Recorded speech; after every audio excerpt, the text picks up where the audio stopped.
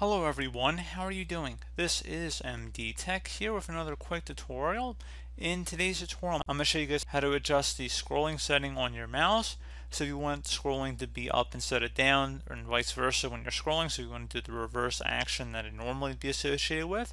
In today's tutorial, I'm going to show you guys how to do it. So we're going to start by selecting the clock icon in the bottom right corner of the taskbar, and then select the setting icon. So go ahead and select that. At this point, you want to go select the main menu icon at the top left corner. Go ahead and select that. And then you want to select device.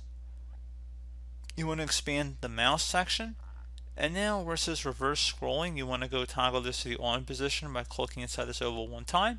So now if you're on any web pages, it should do the opposite in reversing. So whereas before, if I was trying to scroll down on a page, I just roll the mouse pointer down. Now you'd roll it up and vice versa. So pretty straightforward process, guys. I do hope I was able to help you out, and I do look forward to catching you all in the next tutorial.